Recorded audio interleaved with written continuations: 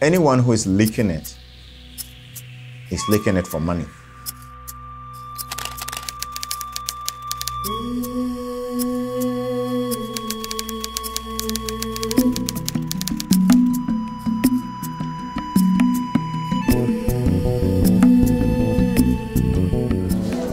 Uddannelse er forudsætningen for et godt job. Men at komme gennem nåleøjet kan kræve mere end talent og flid. Korruption på alle niveauer i skolesystemet kan påvirke den enkelte elevs muligheder.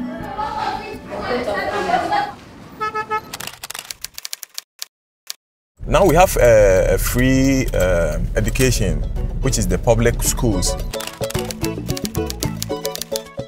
Your school fees is free.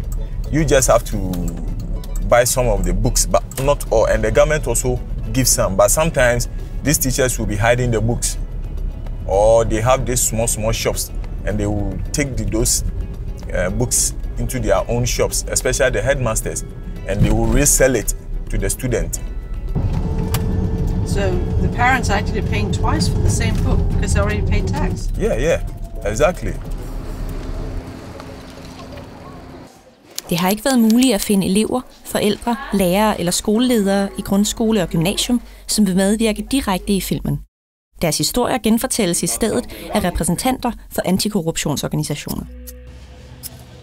På en grundskole i et velstående kvarter kom skolelederen under pres fra forældre, som ville have organiseret snyd til afgangseksamen. What they had realized was other schools were paying money to exam invigilators so that during the exams, they would help coach the students if they saw that you were not doing too well, etc. Or they would allow students to pass their papers around. For someone who felt that parents would be more interested in ensuring that their children had the right morals, ethics, the standards, would be people who would go out with integrity, it never once occurred to her that PTA members, Parent-Teacher Association members, especially some of the executives, would ever have asked her this.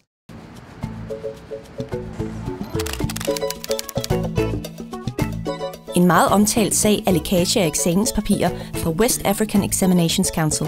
En landsdækkende eksamen, der svarer til studentereksamen i Danmark. Parents have an interest. Somebody must be paying for these papers, and that must be influencing somebody who is involved in the machinery to protect and provide these papers. The person is thinking, I can make some more money rather than keeping it secure. My paper was taken by an invigilator to another candidate who was also writing to copy my answers, and that was what happened. You think that the invigilator had been paid to do that? Yes. How would he do that? Yes. So he's been paid by the student or maybe the parents of the student to do such a thing. People think that systems are not working.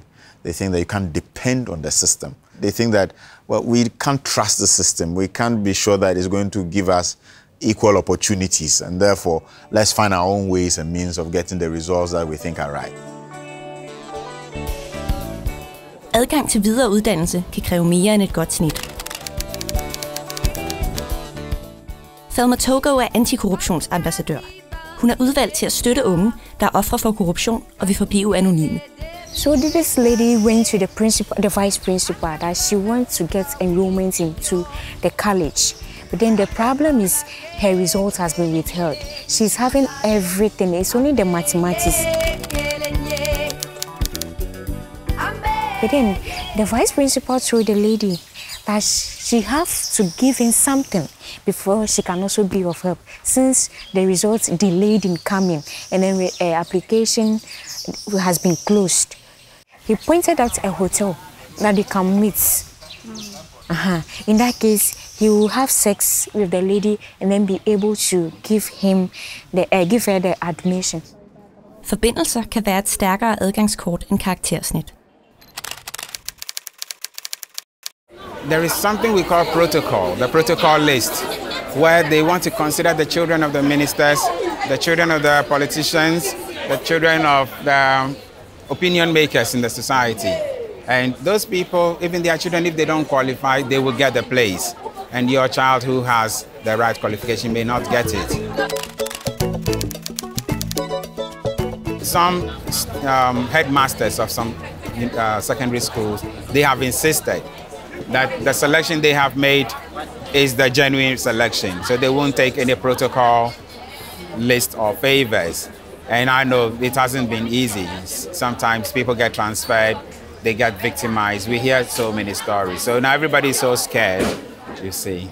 And in a country where it is difficult to survive, it is so easy to get people to be corrupt because they have to depend on money for survival. And if you're giving them money, then you get anything. Korruption har store konsekvenser for elever, som bliver fravalgt på trods af deres evner. Men hvad kan man gøre for at forhindre det?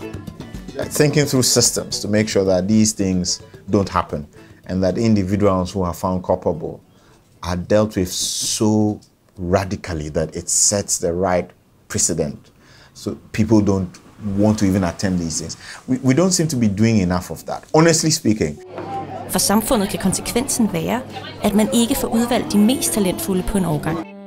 And in the end, these students go to the university, and you find that though they had a high grade from secondary school, they are not doing well at the university. So now people are asking, let's bring back the entrance examination. Let people come and write to prove that they have what it takes.